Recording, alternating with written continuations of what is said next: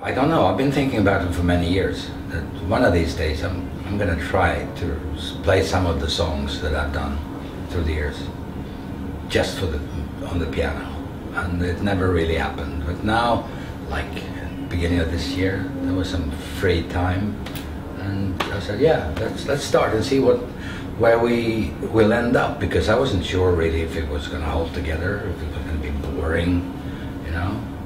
But we did it sort of step by step, and all of a sudden we had like 21 songs done. I had a list of 40 or 50 songs that I thought would be sort of suitable for the piano, excluding all the songs with lots of drums and bass in them. Yeah, so, yeah, and then I listened through it all for the first time, and I thought, yeah, well, I was sort of pleased with it, because it's, I mean, even if it's just me playing the piano, it's still, I think it holds together, and you can't really say this song is from 1972 or this song is from 2016 when you hear it like this. And that pleased me, because okay, I thought, well, I'm in there, you know. It doesn't matter if it was 40 years ago, if it was last year, it's still, it feels, I don't know, it's personal.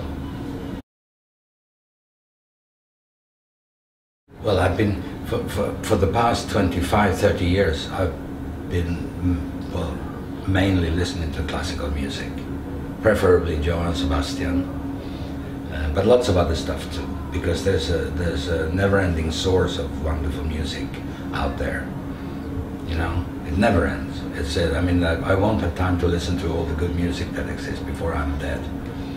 So, yeah, that is very inspiring.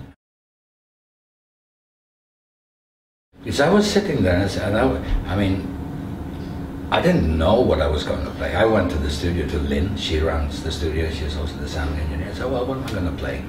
I try this one. Oh, no, not really.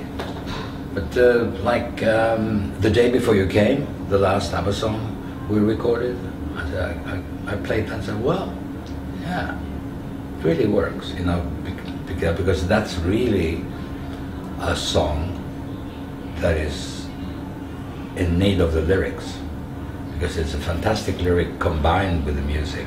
You take the lyric away, and all of a sudden you hear it's a really sad song, while the lyric is not. So it's the contrast between the lyric and the music that makes that record good. So I wasn't sure, but I like that one. I don't write or read music, so no, it's improvised. So if I did the same songs again, 21 songs, it wouldn't be the same.